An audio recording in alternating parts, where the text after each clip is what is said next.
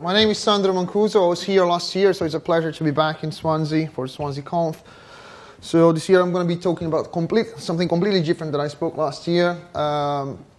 So I have a company called Coherence. It's a consultancy company. It's a 3-year-old company. We are about 23 people, and those are some of my details. The reason that I'm saying these things about my company is not because I'm trying to sell you something, although I wanted to, is because it's extremely important for you to understand the context that I'm in. So I'll be talking about organizational changes and things that we've done in our company. So that's why it's so key that you understand the business I'm in, the size we are, things that we've done, that we've had in place from the ground up. So we were not retrofitting to an existing culture. So there are loads of things in there that is important for you to take into consideration when I expose that. You cannot just take some of these things that we are doing and apply somewhere else. So back 3 years ago, I had been a permanent employee for 18 years in many different types of companies, 2 different continents and stuff. So I worked for many, many different places. And after 18 years as a permanent employee, I believed that I had an idea of what I wanted from a company and what I didn't want from a company, or wanted from a job or didn't want from a job. And I was in a position where I was creating my own company, which means that I had no excuse. So I knew some of the things that I wanted. And of course, there are things that when you do it, so when I put that in, it's like, yeah, everyone wants that, right? So yeah, I would like a place that I would like to work for, and then work with great people and people that are empowered. And I was writing that, or the things that I had in my mind when I was thinking, that's what I would like in my new job.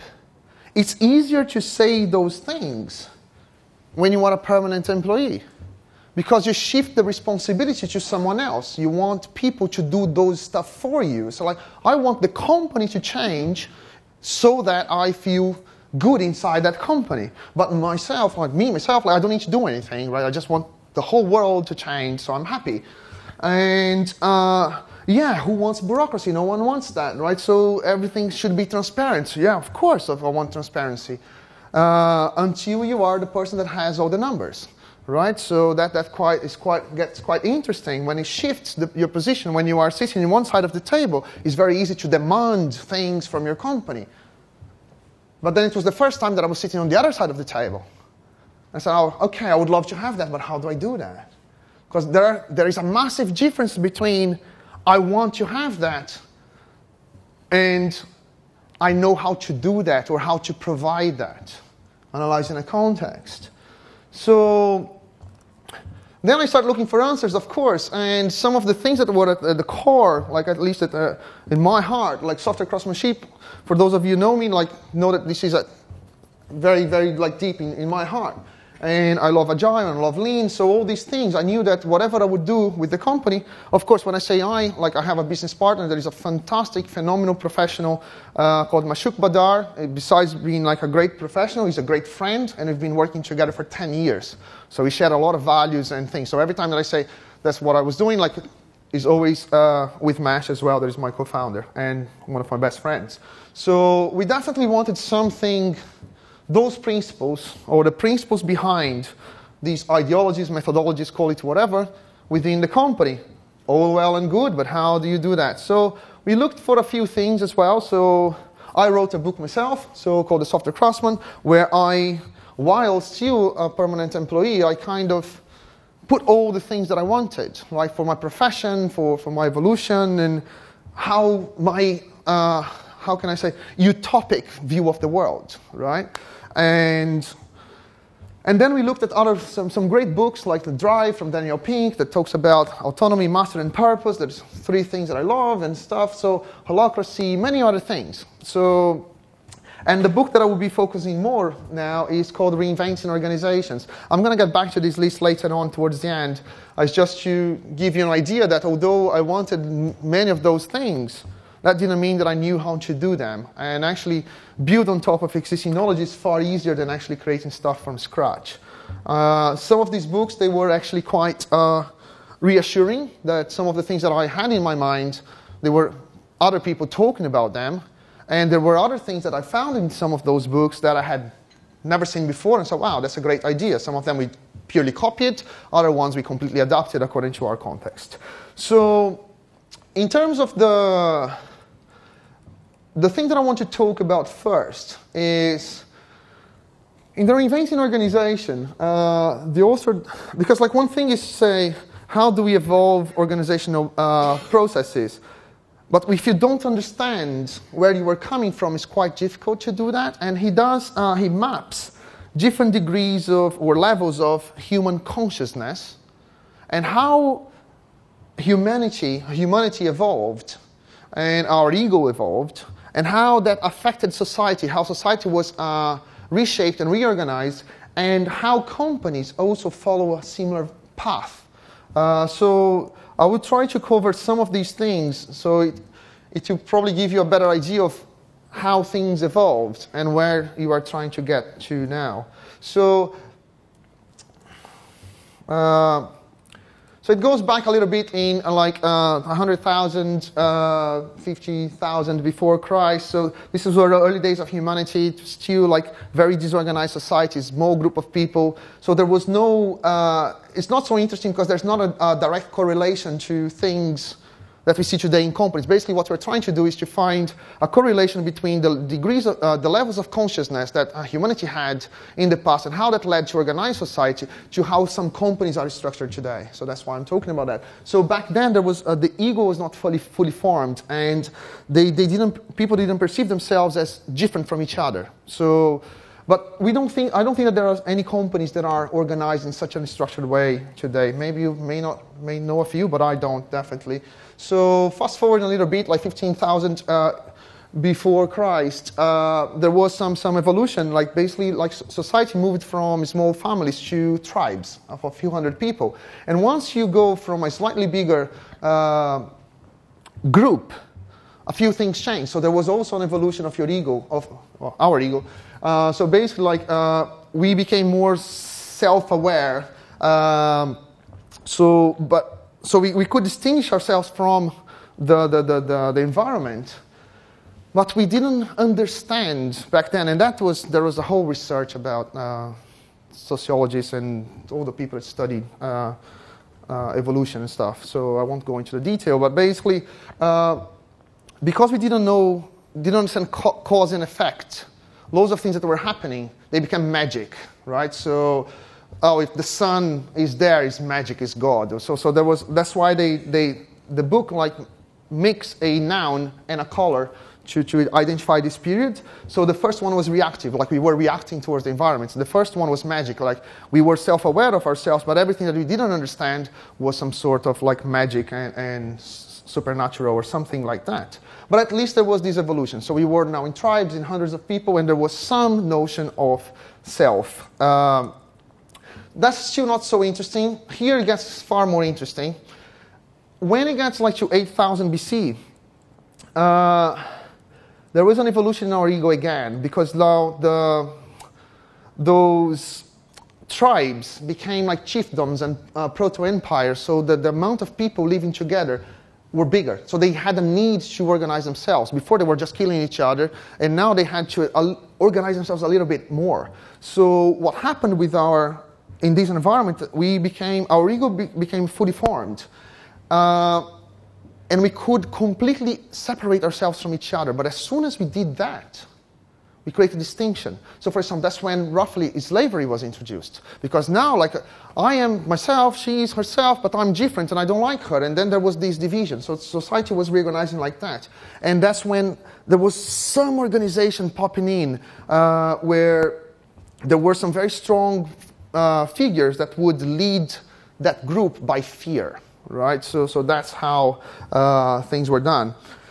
And it was also very black and white. The notion of the world is very like, it's either this or that, it's right or wrong, and stuff like that. So this kind of behavior, this kind of like level of consciousness is the first one that can start mapping to some existing organizations today. They are, would rather believe that none of you work in a place like that, but it still can be found in companies in some poor countries where they work with unskilled workers. So there is like a very heavy figure controlling everything by fear and stuff. So you can see that this type of management, if you like, doesn't scale very much, and it doesn't allow for good planning, and the leader, the boss, still needs to show acts of violence in order to rule. So it needs to say, you need to fear me, because that's how they would rule. So it's still, you still have in there, but it's still impulsive red. They will still kill each other if you disagree with the people leading. And of course that at that time, we were already talking about chiefdoms and stuff. So here it gets more interesting. So when we get to 4000 BC, like in Mesopotamia, is when we start having the first, the first notion of civilization and states and things like that. So we start having more organized solution, and there was a very interesting evolution in our own ego and self-awareness, where we were completely self-aware, but because the organization was now much bigger, we could not only rule by fear. We needed something as a society, something more sustainable, something that you would control, that would live for a bit longer time. So we need more structure in order to keep a reasonably civilized society. At that point, what happened to society was there was a creation of social classes and organized religion, the caste system, gender differences, and things like that.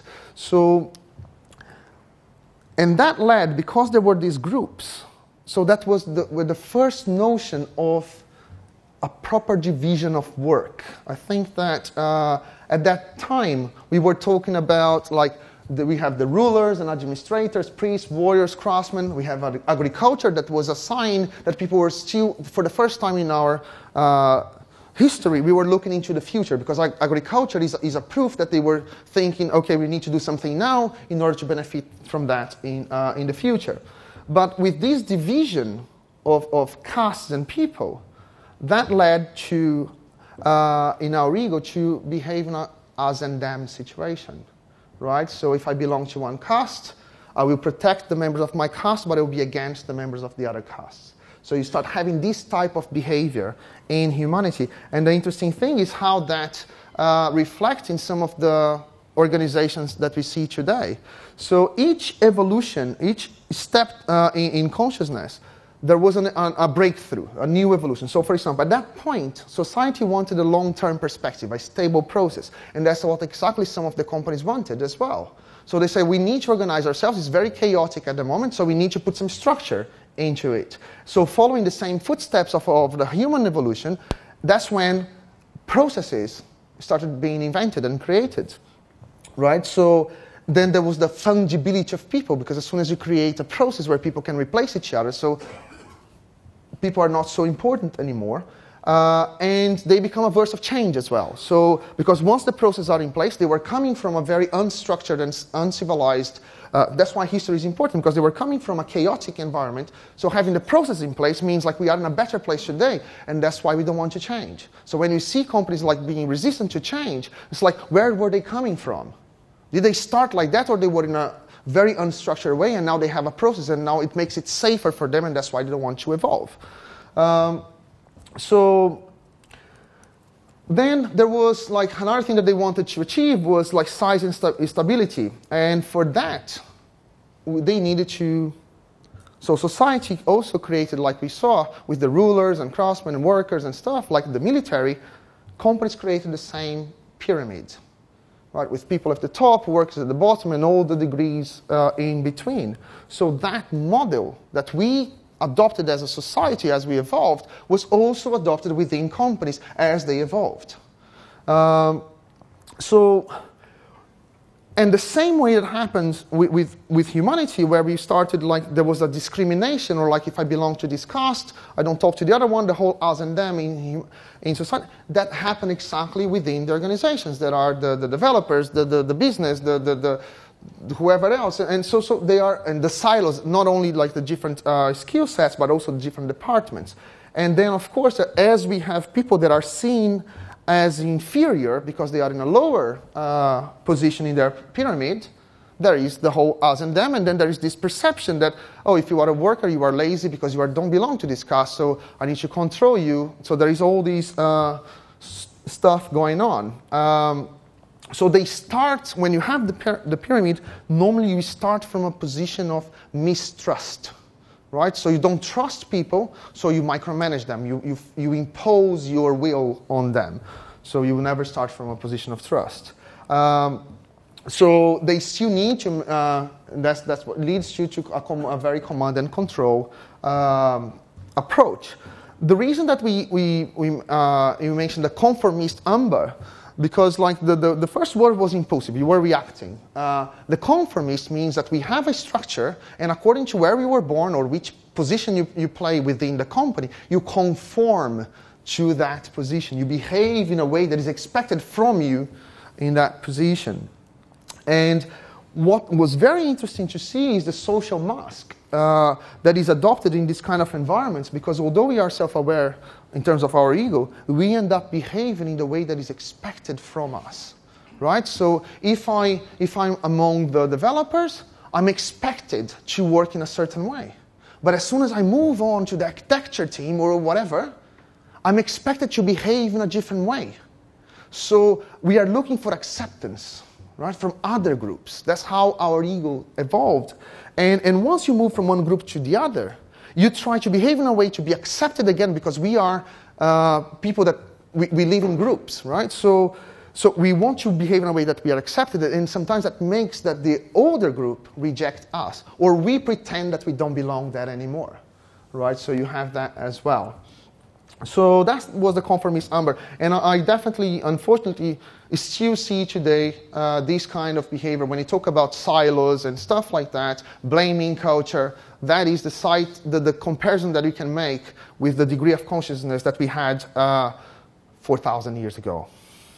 So things got very, very interesting in the Renaissance, right? So that is like from 1300 until almost modern days. So there was a completely shift in society. So we came from a very bureaucratic, very structured, following rules, to a group of people from the Renaissance until now focused on science and criticizing everything, questioning religion, questioning everything. I want to know how it happens. So that's what we've done, right? Science evolved enormously in the last 600 years. And so that brought a completely different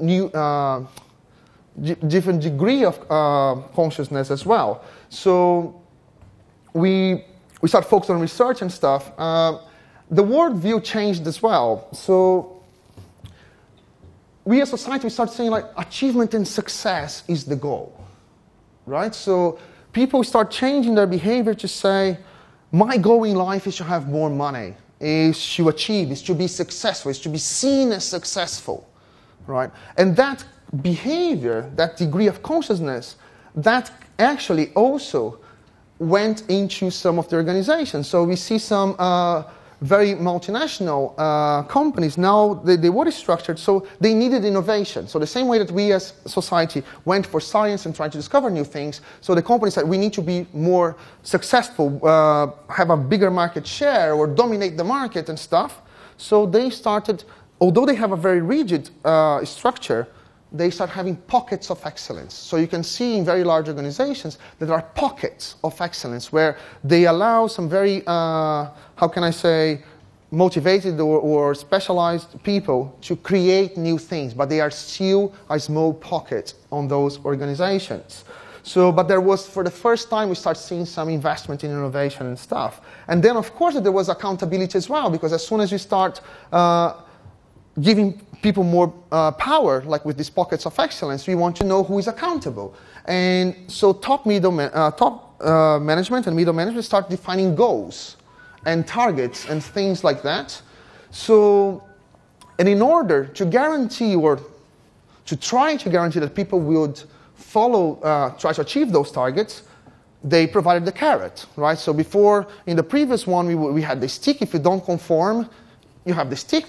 This one, we want you to innovate, and by the way, that's your carrot if you achieve something. And that's when you start having the performance appraisals and bonus schemes and quality awards and all this kind of stuff. So always like, if you achieve more, I'll give you more, right? So, and then there was like, they were still a bit worried about give control, but they were trying to control, whenever they gave control, they wanted to control. And then there was the whole meritocracy as well. So that's, again, the carrot, right? So everyone, everyone can achieve everything, and if you work hard, you can have a big office, you have their bonus and stuff. So that was the whole culture, right? So if you do more, you get more. So definitely see that in many, many places. And this is what I think, at least, the most IT companies, and including ourselves, like in quite a few aspects, are, and even as humanity.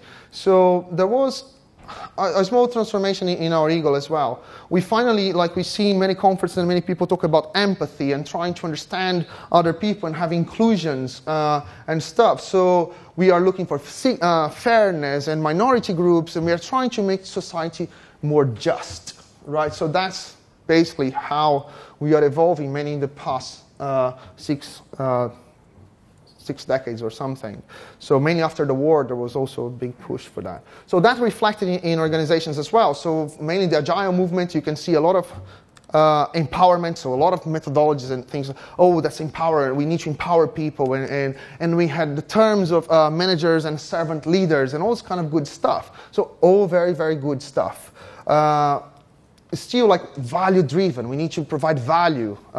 Also very, very interesting. So we start seeing companies that became far more modern. They flattened their structures, their hierarchies. They start trusting the people in the front line to make decisions, right? So that was very, very interesting.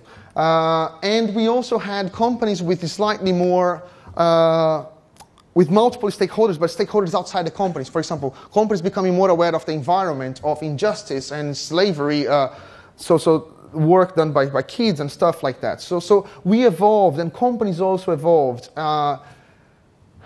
Family was the main metaphor for companies like that. I like to believe, at least, that many companies and many people are operating at those levels. So these levels of consciousness is not that you move from one to another. Imagine like a Russian doll. So basically, as you evolve as a human being or as a company, you gain more skills or more control or more awareness, that would be the right term, but you can still operate at a different levels. If I feel threatened, I may operate at a red level, right? I can become very violent, but I can operate in a very different level in a different context. So you cannot just say, like, this company is green or this person is red or so on and so forth. Like, we operate at different levels at different contexts. So, and finally, the interesting thing about moving to Teal is what happens to our ego. Because even with the whole empathy, when you talk about empathy and everything else, it's lovely. We feel good. We feel that we are a decent human being. Right? I respect her because she's a woman. I respect someone else because has a different color. Or I feel good about myself. Right? I need to support inclusion, but I still own the truth. Right? So I still see the world as, my vision of the world is the true vision of the world, and I do my best to accept the rest. So that's normally where some people operate, and I definitely including myself on that, which is quite revealing to kind of study and understand all of that. So when you got to Teal, there was like a thing that blew my mind in a way. There is the next level of consciousness is the whole disidentification of the ego. You completely detach yourself from your ego, and you start seeing the world in a more objective way. So there's no blame anymore, because you are not trying to satisfy yourself. So you don't blame anyone. So you don't try to satisfy your fears and anything, so you can be more objective when you talk about. And that's the next degree of consciousness, which means that it's almost like a separate, it's kind of like where the green ends at one step of evolution and the Teal starts a new one. So with this disassociation of the ego, you kind of end up decreasing the need to control people And we start from a position of trust first, because you don't need to satisfy your own fears, which is quite interesting. It's much easier said than done, like if you are leading a company. And the worldview changes as well. You start trusting your inner rightness as a compass. So am I doing that? Is it me? Right? So if I need to make the decision, does it conform to how is it a fair thing? Would I be violating my own principles? So that's what it means. So I won't have time because I could talk about that forever, right? So as you can see, but like up until here, I've been showing the evolution of levels or degrees of consciousness and how that was mapped to organization. In the Reinventing Organizations book, every time that there is a new evolution, there are a few breakthroughs when it comes to companies. The book covers a lot of companies in there, right? There are, I think, 20 examples. I think all of them are above 100 people. Some of them have thousands of employees, and different companies did very different things to address some of the breakthroughs that are in the bucket of the teal, that is like self-management, wholeness, and evolutionary process. And that's, again, you need to understand the context that I'm in, right? So we have a 3-year-old company that is 23 people. We are hiring more people, but we are still small. We are going to end the year with less than 30 or around 30, still quite small. Many of the things that we tried to address these things, we did from ground up. We were not fighting an existing culture, right? So this is very, very important. So I'm going to say what we are doing, because those are the values, right? What other companies will do to implement the values are the tools. So the tools will vary from company to company. So the first thing that I had to, when I had the opportunity to build my own company, I said, like, first of all, don't be a bloody hypocrite, right? Because like now I cannot blame anyone. I cannot say my manager is a dickhead, right? Sorry, it's filming. Eh? So yeah, beep. So I could not blame anyone, right? So I wrote a full book on it. It's like, do I have these principles? So here are a few things that we are doing, right, within that context. So self-management. Of course, first of all, is flat structure, right? So no one is boss of anyone. We are peers. I don't have a fixed desk in my own company, right? So a very important thing is not about flattening the structures. It's about identifying what is a core function and what is a support function. So we are a software company, which means that HR, accounting, sales, they are all support functions. What brings money to our companies is developing software for clients. That's our core business. Everything else is support. What happens in certain companies is that the support roles, because they are constantly in the office, while other people are doing the work and bringing money to the company, they need to justify why they are there. The support functions, they need to justify, oh, we have an HR department, so I need to justify, I need to do something. So every 3 months, I need to come up with a new policy, a new rule or whatever. So we kept that to a minimum. So we will never influence. They are there to support us, period. Right? They don't create anything if we don't want them to create. So out of 23 people, we have one person playing support role. It sounds great, but it means that when you don't have support role, the people playing the core role or the core function, all these things, hiring, accounting, and laws and stuff, you need to do yourself because you have no one to do. So then you have an option. Do I want to start getting involved with the business of the company and know how every single aspect of the business works? Or do we want the support functions to be part of our company and start dictating how we work? So it's not a free lunch. So most of us now, like there was a talk before of developers getting closer to the business, that's it. If you don't have support functions, developers, they are forced to get involved with every single aspect of the business. So that's business involvement, which means even sales and everything else. So shared responsibilities. So this is quite tricky even in terms of sales, right? So some of the developers say like, oh, I would like to have a better project. I want to work with the Scala. So, well, why are you telling me that? Do something about it, right? So if you don't want someone to make decisions for you, you need to make decisions yourself. right? Otherwise, you're going to be controlled. But then it's like, well, but how can I sell? Like, I don't have contacts. Yeah, sure, then you play to your strength. I have more contacts, which means that when we need to do sales, I will do more contacts. Some people don't have them, but how can they do that? Oh, I love Scala, I love whatever, mobile development. Write a blog post, go to a conference. Show to other people, go to the community, show to other people that we have this capability and we are quite good at it. So that's how you can help our business to survive and also to get the projects that you want. Because you are showing that. You are creating an environment where those type of things that you want to have or want to do may happen. Right? So I wanted people to take responsibility in the business, to contribute. I have like a very clear thing in my mind, is that I am limited by my own ignorance. Right? There's no escape of that. I will always be limited by my own ignorance. And the only way that I can go beyond of what I know is if I can harness like people's minds as well. So like, can we bring more people to contribute to that? What I found extremely challenging is I went back in my career and said, like, why did we have so many discussions with business and we struggled so much to reach an agreement? Before I had only one vision, that is the view of the developer. As I played a little higher positions in different companies and where I am now, I end up having different perspectives of the same problem. And what I realized is that it's much harder to achieve consensus when people don't have the same amount of information. So if people have different pieces of the information, the chances for them to reach an agreement is very low. But if everyone had access to every single piece of information, we can increase the chances of reaching an agreement. So that's why open financials and open salaries come in. We didn't do that because we find it's cool. We didn't do that because we want to say, oh, look, our financials and salaries are open. Look how cool is that. No, there is a reason for that. Because while they are hidden, you have an elephant in the room. While they are hidden, I cannot have a sensible debate with my own colleagues and say, should we invest on that? Should we stop working with this client? Should we open an office somewhere else? Or should we go for a training course? Should we pay whatever? Should we invest in apprentices?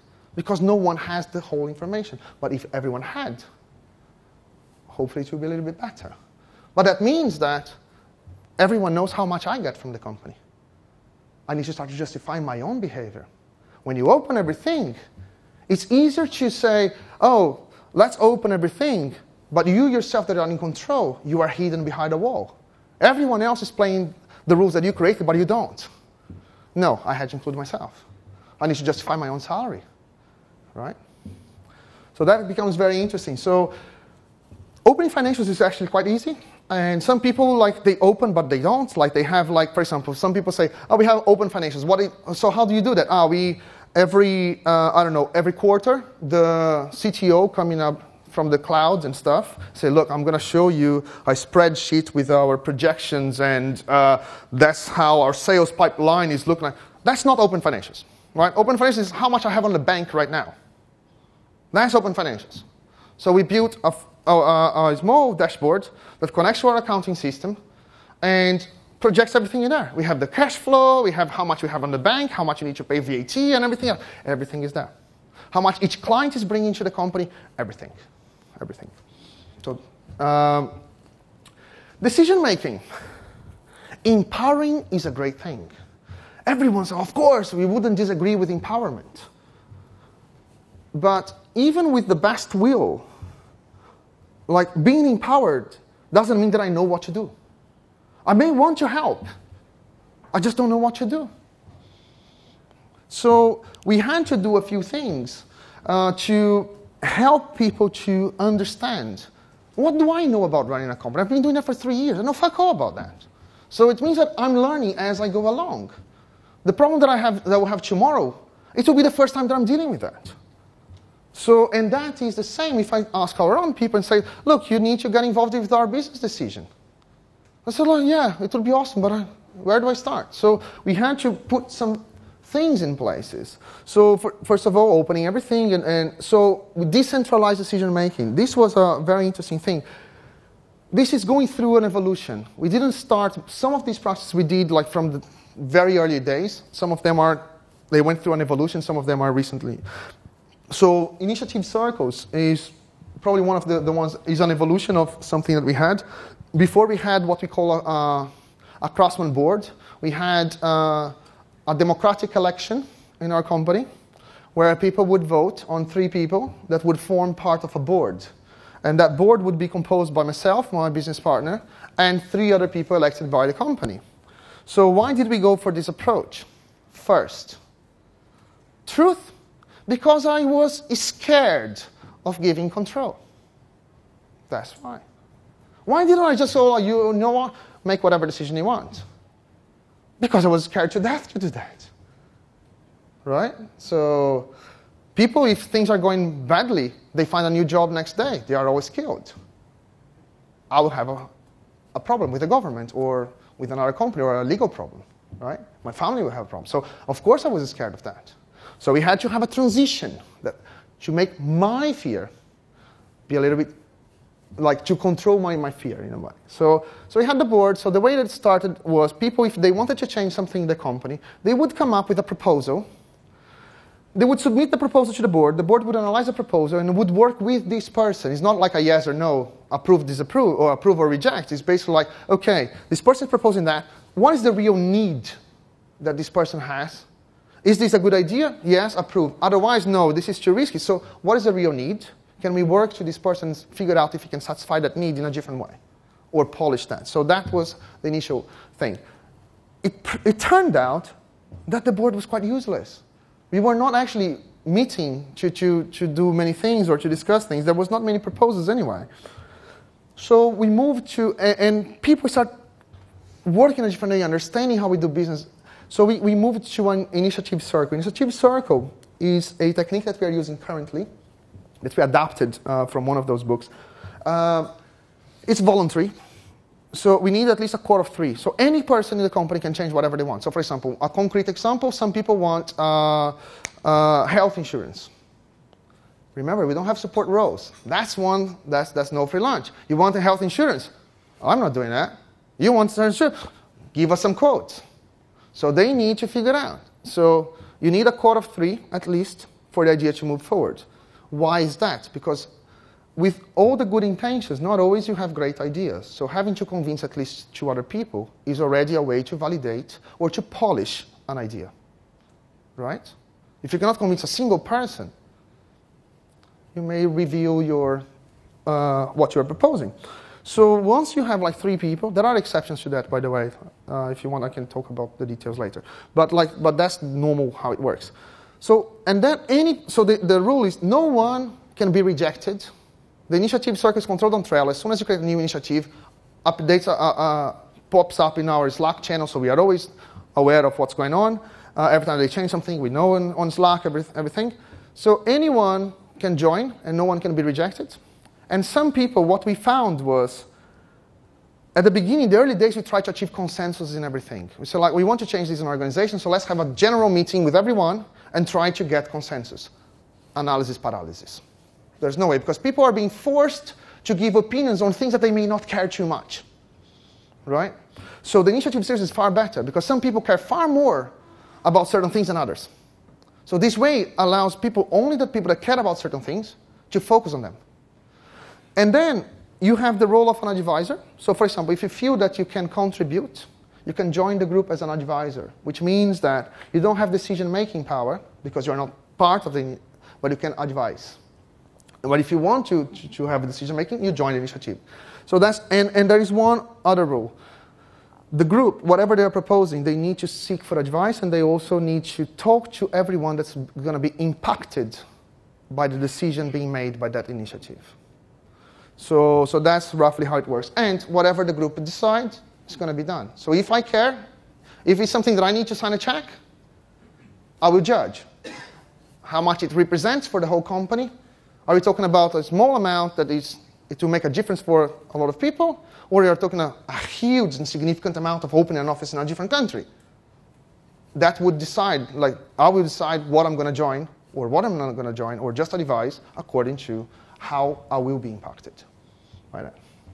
So there is another rule in what we've done, because as I said, we tried to achieve consensus in everything that we did, and that was a big mistake. Right? designing by consensus and stuff, it just doesn't work, right? So get the people that care about that, then you discuss, but not force people to give opinions about something that they don't care or they don't know what, they just don't want to be there. So, but we have a rule. We need to move fast. So remember that software craftsmanship, lean and agile was still at the core of what we did, and that means how we run the company. It's far more important to make a decision than not to make a decision. Like, I would rather make the wrong decision than not make a decision at all, as long as we can inspect and adapt. So, for example, even myself and my business partner, we've been friends for 10 years. We worked together for 10 years. I'm 1,000,000,000% that we share exactly the same values. But that doesn't mean that we agree in every single implementation of what we want to do. And that is the same with our people as well. So some people will feel more passionate about some things than others. So you say, you know what? All right, we had a debate for 5, 10 minutes, whatever amount of time. Do your way. And as soon as you know more, we discuss, which means that no decision is written in stone. And everyone is conscious. No one can use the argument, oh, but yesterday you said that it was No, yes, it was yesterday. Today is a different day. Right? So if we can survive this kind of environment, we can always move forward, right? And always polish our own ideas. And that's what we did with our decision making. My business partner has a pet peeve with meetings, right? So a thing that we introduced at UBS, even, like he did actually, we don't meet to talk about shit. Either we meet to decide something, or we don't meet at all. So, for example, if someone is proposing something, we're not going to meet to figure out ideas. You say, like, what are you trying to resolve? People can form small groups or work in isolation, come up with a proposal, send that by email or in whatever format, and then, once we have information, then we schedule a meeting to make a decision on that thing in there. But you don't need to have these pointless meetings and very long meetings where we are trying to figure out an idea. No, you can do that in isolation. I don't need to be there. Or you don't need to be there while I'm trying to figure out, organize my own thoughts. So that's how, so we don't have formal meetings. Either we meet to decide or we don't meet at all. Slack. I know that it sounds odd to promote a tool, but Slack is at the heart of what we do. The communication, like we have people working different projects across different clients and stuff. Our Slack doesn't stop, even weekends, and people are reading stuff and it doesn't stop.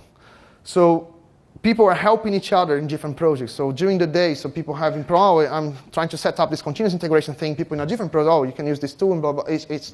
It's at the heart of everything that we do. And we have many different types of channels and stuff. Open salaries, like it was, because I don't have much time, so I'm going to need to run through a little bit. So it was a big hoo-ha, right? So oh my God. And so I told everyone, like, of course, in agreement with my business partner, I said, like, this is the last decision that I'm going to make on my own. There's no debate. There's no democracy. I'm going to open the salaries, period. There's no discussion. So we took a long time to do that because we were scared. We had to readjust people. It's funny, like even in a small period of time, how many discrepancies you end up having because each person negotiates in a different way. And then once you hire that person, you move on. And then you hire a different person in a different stage of your company or what, you move on. You very rarely go back and compare them. And that's when you start seeing these. So even in a small company, we had discrepancies. We had to readjust and rebalance everything, and then it was open. And even running the risk that some people could maybe leave the company, I would still go ahead. Because this is the type of decision that is a no turning back decision. You cannot come back from a decision like that. Once you open financials and salaries, if you take that away, you're going to destroy the culture of your company. Because that's the ultimate show of trust. Right? There's nothing hidden anymore. If they know how much I earn, what else would I hide? If they know exactly the situation that we have in our bank account. So if I take that back, everyone's like, why the fuck is he doing that? What's happening in this company? Right? You cannot come back. So that's why that was a no. But since then we try to do things together and stuff. Salary reviews is going through a different process. Like I won't have, like this is a long, I have 20 seconds. So we are evolving this process, but we don't have formulas just to set the expectations. We don't have formulas, we don't have some crazy calculations. No, it's very individual. People know how much they earn, and then they can say, look, I've been doing this kind of work, what do you think about that, and blah, blah. And people can also like say, look, I've been working with this person, as it happened before, this person's doing a great job, and blah, blah. I think that she deserves a little bit more and stuff. So basically it's quite organic for now because we're quite small. So recruitment is always a challenge. So people, because there is always discrepancy, okay, now we have recruitment and open salaries. How do I justify a new person that I bring in a different salary? Why would I need to do that myself? If I'm doing all the recruitment, of course I need to decide, I need to justify my own decision. But if I ask the company to recruit, so if I say like, you are a development team, we need to interview this person here, there's a group of people that you go through that interview process, and the group of people that were part of that recruitment process, they make the offer. Which means that I don't need to do that myself, which is awesome. So if they disagree with their own colleagues. Or with themselves, right? So that's awesome. So it puts some constraints as well, which means that sometimes you cannot pay more for people that maybe we would like to have, but it wouldn't fit. So there are challenges in there, right? So I'll move like a little bit, like there are a lot of things that we do like in wholeness, like to keep the people together. The forces that pull us apart, we are a consultancy company, the forces that pull us apart are quite strong. So we need to make a lot of effort because we're working out with clients that not always share exactly our values. So we need to put a lot of effort into keep the unity and the culture. So we have a lot of social events and stuff like that. So our office, there's always people after working hours that just pop in for a beer, basically. And we had even like barbecues in my house because for me it was extremely important that people bring their own families, their own kids to meet my wife and my kids in my place. So we know each other at a personal level. It makes solving professional issues much better because we can relate to maybe a personal problem that person may have, right? So it's much easier to address certain things. And I think that in this area here I think that the most different one is we don't have vision or mission statements. I think there are a bunch of bollocks, right? A bunch of empty words in a wall. And there's no way that you can say, like, this is the mission and the vision of my company. The mission and the vision of your company will be created by the people that work there, right? The way that they behave, the way that they want to do things, they want to push things forward. And also, you are constraining your company to a certain direction. We are forced to, according to the business area that we are in, we can be very flexible with the direction that we are, that we go. So it's calling like sensing the organization, that is normally the term. So if people want to come up with a new training course or they want to invest on something different, we can decide as a company if you want to do that. If you want to invest in a product, we decide as a company. So we don't need to limit ourselves to a specific area or direction. So we don't need to have a mission. The mission will evolve as like we say that teams are immutable. As you add more people to your team or people leave your team, it's a different team. Right? So the only thing that we share is like, what do we need to do to be here? So what we discuss is,